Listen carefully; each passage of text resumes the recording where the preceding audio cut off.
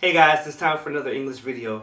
One of the interesting things about going home for a couple of weeks at the end of March was I got to kind of reacclimate myself to being an American.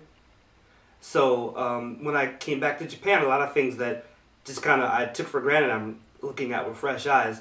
One of the things that I noticed was when you go to a shopping mall or any kind of concert venue, because everyone speaks Japanese and some people speak English, but not a lot of people. So when they play music, like they don't bleep out the explicit lyrics. So, for example, right before Golden Week, I went to the Belgian Beer Festival, which is really fun.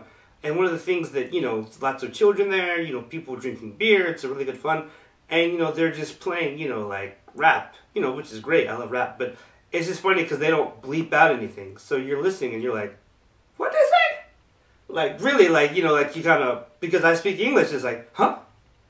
I'm used to going, or, when I grew up, you go to a store and if they play any kind of risque music, they would bleep out everything, or it would be like the piped in, like, elevator, version of the song or whatever. But here, I've been to shopping malls where, it's like, almost imagine, Walmart or something, and, they're playing, like, the hardest of the hardcore rap with all the lyrics in. You'd be like, wow, if they only spoke English, they don't even know. But, that's something that I totally forgot. And sometimes, I catch myself now going in the store like, oh, wow.